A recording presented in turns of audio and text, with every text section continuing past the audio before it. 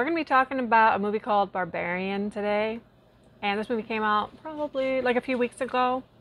I watched this movie. I was actually the only person in the movie theater, which made it like 100 times creepier. So it was kind of fun. I think it's the first time I've ever been in a movie theater all by myself, at least for a horror movie.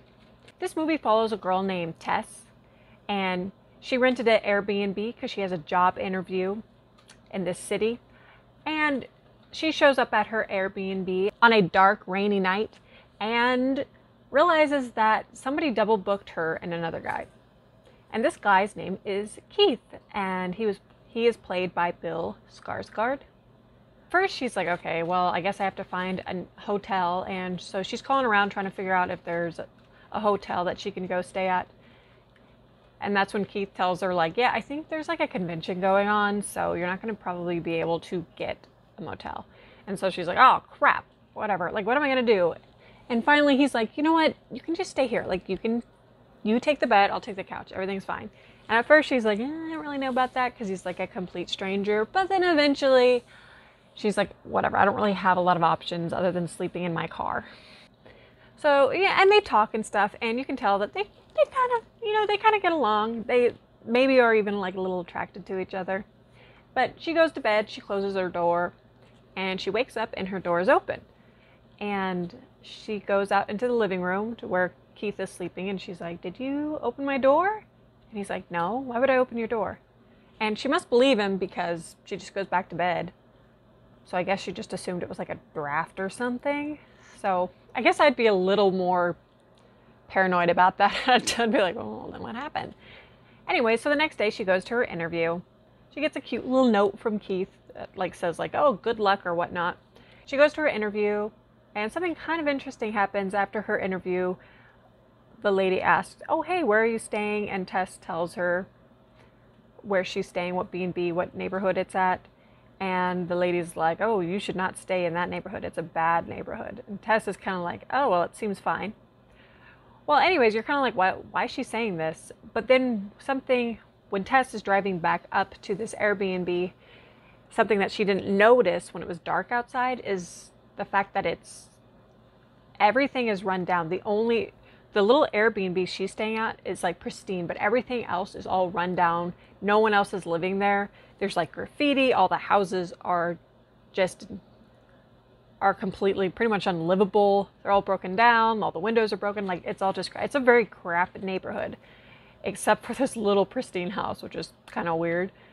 And she gets out of her car and she's walking up to the Airbnb, and this homeless guy starts running at her, being like, hey girl. And she freaks out. She gets into the house and she calls the cops, and she's like, hey, like, oh my gosh, somebody was trying to attack me or something. And they're like, well, we don't have any deputies available right now, so, tough luck, I guess. So she's like, okay, whatever.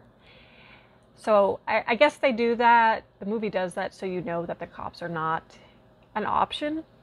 That's what I'm assuming. Tess can't find any toilet paper, so she's looking around, and finally she goes down to the basement. She keeps the door open, and she walks down the stairs into the basement to find toilet paper. And then the door closes on her, and so she's stuck in the basement. So she has to sit there and wait until Keith is going to get back to the Airbnb. And while she's in there, she notices like this little rope. And she's like, oh, what's that from? And she pulls on it and realizes it opens up this weird hidden door. And then there's like this dark, creepy tunnel in front of her. And at first, she's very sensible, and she's like, no, I don't think so. Which, usually I'm a fairly curious person, and I probably would be the person that would die in all the horror movies, because I'd be like, I need to know what that is. But in this case, there's something about it where I'm like, this isn't my house. I don't know what's down there. And it gives me this claustrophobic feel. And I'd be like, nope, I'm not going down there. But yeah, curiosity gets her, and she walks down the creepy, creepy tunnel. And she comes to the very end of it, and then she sees there's like a door to her left, and she opens it up, and in this little room that's in this creepy little tunnel in a basement, there is a dirty mattress and a camcorder and a tripod. And that right there is just like a big red flag to be like, yeah, no, I'm noping the hell out of here. If I saw that, no, There's never been a time where there's been a camera and a dirty mattress together like that in a little creepy hidden room, and it was for anything good. So this kind of freaks her out. Well, actually, it freaks her out quite a bit. And Keith finally gets home. He opens up the basement for her. And she's like, all right, I'm out of here. I want to get out of here. Something weird is going on. And apparently, I guess she's not going to call the cops because they wouldn't come, apparently, because I think that's why they set that up in the beginning. But Keith is like, hey, wait, just calm down before you go. Maybe I should go check it out. And so she props a chair in front of the door, the basement door, and he walks down there and she stays up. She stays upstairs. And she's like, do you see it? And he's like, yeah. And then at one point he just stops responding. And so she's like, oh crap, now I'm gonna have to go down there. So she goes down there to find him, which I'm sorry, but I don't think I would go down there. Like, obviously I'd be like, okay, either Keith is a creep or something got him because he's not answering me. And if you can take Keith out, who's like 6'1", then no, I'm not going down there. And I don't care. I guess they keep saying, like, the cops apparently won't help because they show the cops are never helping. But eventually the cops are going to have to come at one point. Anyways, but no, she doesn't listen to reason in any way. And she ventures down into the basement. And at first she can't find him anywhere. And that's when she realizes what she thought was the very end of the tunnel is not actually the end of the tunnel. There's actually another secret door. So this thing just keeps going back and back. And right there, once again, I'd be like, nope. Like, nope, I'm not doing it. Like, I gotta go get help. But she just keeps going. She goes into the creepy dark door. And that's where I'll stop because I want to make this a spoiler-free review. I also want to make just a little side note, which has nothing to do with anything and does not affect the movie at all. Except at one point, Tess looks at Keith, who's played by Bill Skarsgård. Again, remember that. Looks at his ID and it says he's 5'10". And Bill Skarsgård is not 5'10". He's extremely tall. I think I said he was 6'1", but I think he's actually taller than that. I think he might be like 6'3" or 6'4". He's a really tall guy. That's why they wanted him for Pennywise, because he's so long and gangly. All right, so when this movie first starts and the first part of it, it actually is effectively scary. I was pretty scared, especially since I was completely alone. And it was done really well, and there was a lot of suspense, and it was really creepy. I will say, once you figure out what's going on, it kind of loses its creep factor, personally for me. But I will say, it's still directed in a way that is effectively scary. The characters are actually pretty likable, and they're all acted really, really well. The girl that plays Tess, she's a good actress too, and I mean, everybody just plays their roles the way that they should be played, and everything is done very well. Also, Justin Long is in this film, and Justin Long he's one of those guys or one of those actors where when I hear his name, I'm like, who's Justin Long? And then when I see him, I'm like, oh yeah, Justin Long.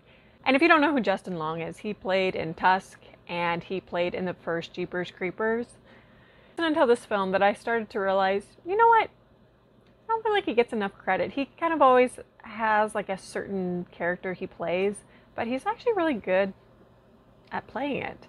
And in this movie, he does play somebody that's a little bit of a scumbag, but he's still entertaining to watch. You still kind of like hanging out with him, if that makes any sense. So I feel like all the characters in here are done fairly well. I was a little disappointed with the ending. I was a little disappointed when I figured out what was actually going on. That's just me. That's my personal opinion. Whenever you figure out what's going on in a horror movie, I feel like the scariness always does kind of drop a little bit, you know, because now you know what's going on. Now you know what the threat level is. I don't know. It was fine. There's obviously some themes in here about trauma and abuse and the way that affects people. I'll probably do a spoiler review, so I can't get too much into it. I will say, so personally for me, the beginning of this film I thought was great. I thought it was good. I was really scared. There was times where I wanted to like close my eyes, but I won't. I promise you guys, I will never watch a horror movie and I will close my eyes. This director, I do look forward to watching future films, especially if he's going to do more horror, because I think he does direct horror well and suspense well. So, I mean, that's a plus. I feel like this movie falls into the same problems that Jordan Peele's movie Us fell into. And by that, I mean, I'm going to try to keep this spoiler free, but by that, I mean, there are definitely 100% themes in this film. Certain things that they are trying to say. The problem is there's a line between having a movie be like, okay, so this isn't literal, but you can see what we're trying to go for. You can see the themes. Well, that's all good and well and stuff. And sometimes it's done very well and seamlessly. Other times it kind of gets in the way of the movie. While they're pushing them, they might not make sense in the story context. Meaning there could be some things that just realistically, it doesn't make any sense. So it pulls me out of the movie. For example, in the movie Us, the idea that the government just had this underground place where there were like these tethers, it was so bizarre to me and it was so unrealistic where it didn't make sense if I looked at it. I saw where he was coming from, but just realistically, it kind of took me out of the movie because I'm like, that's just so ridiculous. Like, there was just so many plot holes. And I don't feel like this movie has as many plot holes, but I definitely think that sometimes it does fall into that category and it has the same set of problems. There's also a problem with, in the end, there's a scene that happens. And I just think the whole way it's shot and the whole scene is just kind of done for kind of laughs a little bit. And it's just really goofy to me. And it doesn't fit the rest of the movie. The tone just doesn't fit. And that kind of took me out of the movie a little bit, where I was like, are we in a different movie all of a sudden?